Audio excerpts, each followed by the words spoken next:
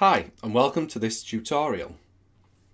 What we're going to do over the next few videos is basically take this head model and we're going to rig it. We're going to make it fully capable of facial animation and as well as a wide variety of facial expressions, just so this character can show a wide range of emotions. Now to do this, we're basically going to take these controls here. You know, we've got this user interface here. All these controls, they currently don't do anything. They're all set up, ready to be used. We've also got these controls, you know, the larger area controls for controlling the head, the mouth, the eyes, etc. as well. Now at the moment these don't do anything to the head because there's nothing on the head. It's not got a skeleton in, it's not got blend shapes, it's not got anything like that. But in this tutorial we're not going to focus really on building the skeleton, painting the weights, you know, doing all the more fundamental things. You know, traditionally with a rig you would use set driven keys quite a lot to drive the facial poses. You'd either use blend shapes or you'd use joints. Blend shapes, you get the nice shapes and everything. With joints, a little bit more of a task to set up, but then everything's driven by set driven keys, which then, you know, can clog up your scene and increase the file size. Instead, what we're going to do is we're going to combine the two approaches. We're going to use blend shapes, which will give us our main face shapes, you know, give us the nice forms which we need, and we're also going to use joints, and the joints will then help to add in another layer of animation on top to just pull and push the main areas of the shape of the face around. So basically to give you maximum flexibility. So you'll see as we go on just how both can work together quite nicely. Now I mentioned set driven keys earlier, and with this rig we're not going to use set driven keys at all. What we're going to use instead are May's utility nodes. Now you may have seen these if you've been looking in the Hypershade or floating around the node editor, and you've probably just ignored them, like I did for many years. You know, they looked a bit complicated. They were probably only useful for shaders anyway, weren't they? That's what I always thought. But recently I've come to realise that they are very useful for rigging. Not only that, but they can be a lot easier to set up. They're a lot more versatile, and you know, you can get a lot more out of them if you're clever with how you use them. But anyway, you'll see all this as we get through the tutorial. I think I've waffled on quite enough now. So yes, we've got our head. We've got all our controls here, and these are just your standard NURBS controls for various parts of the face, which we're going to wire up. Obviously we've got things for the mouth, the nose, and some extras here for sticky lips and other things like that. So as I mentioned, we're going to use a combination of blend shapes and joints. So the first thing we're going to do is generate the blend shapes. Now again, like I mentioned, I'm not going to go through the process of generating all the blend shapes. So I've already gone through and started working on these. And as you can see, I've started working on certain shapes. Now we have a frown, we have a smile, we have a wide mouth. Now those three in particular are quite important. If you look, we have the mouth going out to the side. Well, if you focus on the corner of the mouth, because what this rig will essentially do is allow you to pick the corner of the mouth and pull it around to get these various shapes. So that's why we need these three main shapes first. You imagine the mouth's closed, we pick the corner of the mouth here, we pull the control out to the side, and it'll achieve this blend shape. The same with this, we push it up and it'll go to this one, and the same with the frown. Now the beauty of this is we can use one control, and as you move it up and down or around, it'll blend between the three, in effect pulling the corner of the mouth around. So those are the first three. That's just a variation of the smile. In fact, that's the smile I'm going to use as opposed to this wide smile here. This is just an extra sort of corrective shape which you can use as the smile gets wider, just in case, you know, the shape's not exactly what you want. So let's just hide that for now because that's just confusing things. So when you're generating your blend shapes, it's easier to use, have symmetry enabled because you want both sides to be the same. And don't be afraid to use Maya's new sculpting tools. Well, I say new, relatively new sculpting tools. They're really handy for pulling big shapes around. Now with the smile and the frown, don't be tempted to pull the corner of the mouth out to the side and up.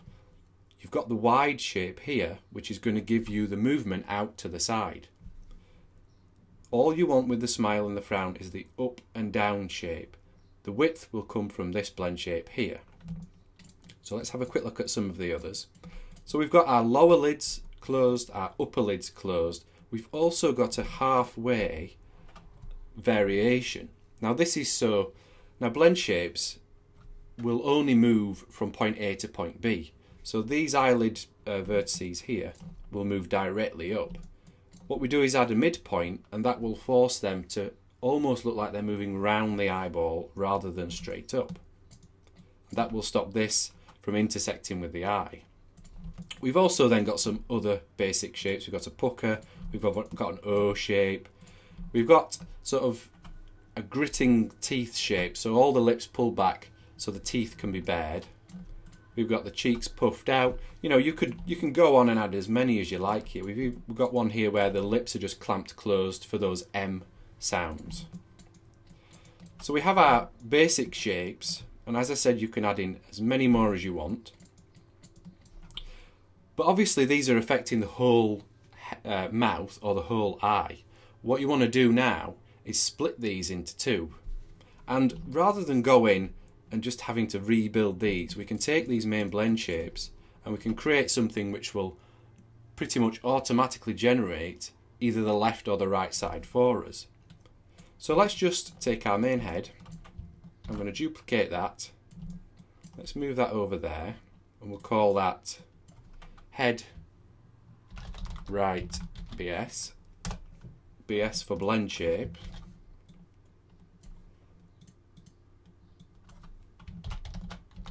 Left BS. So we have our two heads here. So I'm going to select all the heads, select the right one, and we go to, let's just bring that back. Deform blend shape. I'm going to open that up. Now this is just a temporary blend shape, so it doesn't really matter. So for now, I'm just going to call right side BS. Apply. I'm going to deselect that and we're going to select the next one. Left side blend shape. So we now have two blend shape nodes with these in. And you can see we move those like so, and they're working. So let's just put one on. It doesn't really matter which, so we know that they're activated. Now what we're going to do is we are going to go to Deform Paint Weights Blend Shape. As you can see, it will bring up the blend shape node plus all the blend shapes underneath, so you can define different weights for each blend shape or an overall one for the blend shape node. What you could do then is go in and paint the weights so that so this is the right side, so we want this side to have the blend shape on. So this side has 0 on it. In fact, what I'll do is I'll demonstrate that now. So let's just set value to 0. And as I paint that, you can see, let's just use a harder brush. You can see that it's removing the influence from here. Now using the painting the weights, it can be a bit tricky, so there is a quicker way of doing it. What I'm going to do is let's just close that down. Let's go to the front view. Let's just go back to this panel. Just move this over. And we're just going to select the left hand side, like so. We're not selecting the vertices in the middle, we're just selecting the left hand side. Then go to Window, General Editors, Component Editor. So I'll just bring this over here so you can see it. It's already selected here, but you have your blend shape deformers. So what we can do is try and find our master control here, right side blend shape, and we're just going to scrub that down.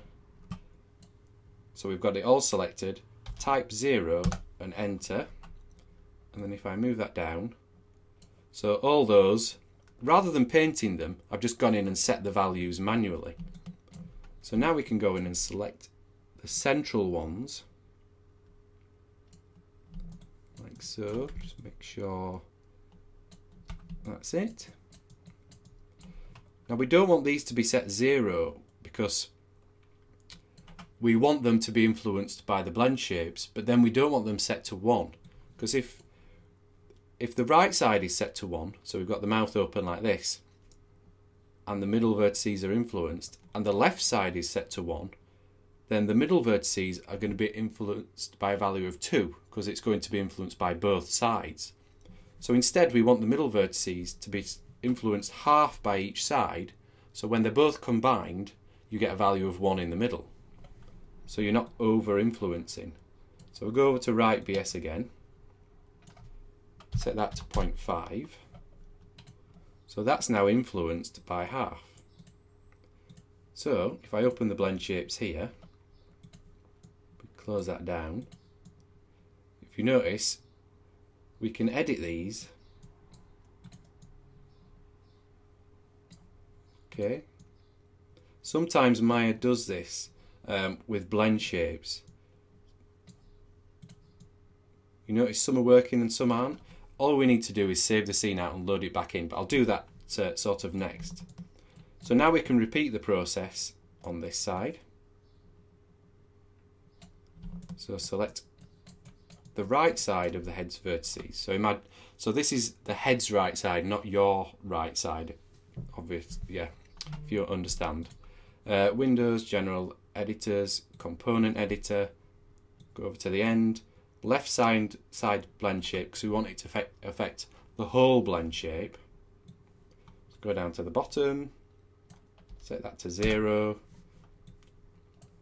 And now we're selecting the middle one, because we want it influenced by half.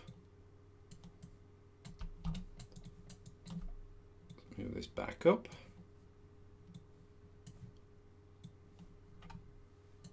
So set 0.5. And there we go. So let's just set all those to 0. So you can see there for that particular blend shape. So now we have just the right side of that shape there and just the left side there, and that will work for all of them. So at this stage you could keep this in a scene with all the blend shapes, because basically, well, let's just see if we can get a frown. That's it. Basically these are still tied to this. So rather than going through all this again, you could save this scene out, and then if you have to edit this blend shape later, if you notice, it's being updated here because it's still all connected. So we could change this mouth, you know, and then it'll update here. But when you're happy with these shapes, all you do is you sort of start from, work your way through and go frown 1. So let's duplicate those, so we bake that in, and there we've got our left and right blend shapes. We named them correctly, and then we can go in and we can say do those two, duplicate, you know, and so on and so on. So you're baking in those shapes, and you're allowing for your work to be editable should you have to go through this again and tweak the blend shapes later once you're playing around with them. So let's delete those. Let's just, what I'm going to do is I'm going to temporarily save the file out, bring it back in just so all the blend shapes are working. So I'll just do that now. Okay, so I've saved the scene out and loaded it back in. Like I say, that's a a bit of a bug in Maya with the blend shapes, but now they're all working. So we have our left and right eyelids, we have the pucker, you know, and so on. Just go through them all, just test them all. But then you just duplicate these to bait them out, and you've got all your main blend shapes then. So you could just go through and generate as many of these that you need. You could even divide them into smaller sections of the mouth if you needed to. So for example, the lips, you know, remember this was gritting his teeth. We could maybe say, oh well, we just want the middle and then the side, and then they can be separate controls for pulling the mouth around. So there's a lot you can do with this sort of technique. But I think for this first video, we're going to call it a day, and we'll just pick up in the next video, yeah, where we start to generate our main blend shapes and you know, discussing building the skeleton. So yeah, I'll leave this here and I'll see you in the next video.